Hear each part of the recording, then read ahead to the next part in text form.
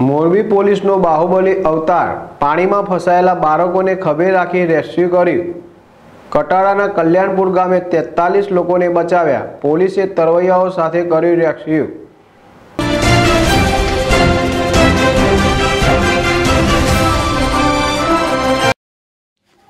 ટંકારાના કલ્યાણપુર ગામે પાણીમાં ફસાયેલા લોકોને પોલીસે રેસ્ક્યુ કર્યા પછી તરવૈયા સાથે રેસ્ક્યુમાં જોડાઈને દિલધડક ઓપરેશન કર્યું હતું। પોલીસના જવાને ખભા પર બાળકોને લઈને પાણીના ધસમસતા વહેણમાં બાળકોને બચાવ્યા હતા। પ્રાપ્ત અહેવાલો મુજબ ટંકારાના કલ્યાણપુર ગામે 43 લોકો પાણીમાં ફસાયા હતા। દરમિયાન ગામના લોકોને બચાવવા માટે થયેલા રેસ્ક્યુમાં પોલીસ પણ જોતરાઈ ગઈ હતી અને ગ્રામજનોને મોતના મુખમાંથી બચાવાયા હતા। રેસ્ક્યુ કરતા પોલીસનો વિડીયો વાયરલ થયો છે।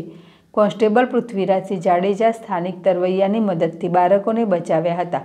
સવારથી મોરબી જિલ્લામાં મેઘમહેર જામી છે। જિલ્લા પોલીસે અત્યંત સરાહનીય ભૂમિકા ભજવતા કલ્યાણપુર વિસ્તારમાં 43 લોકો ફસાયા હતા।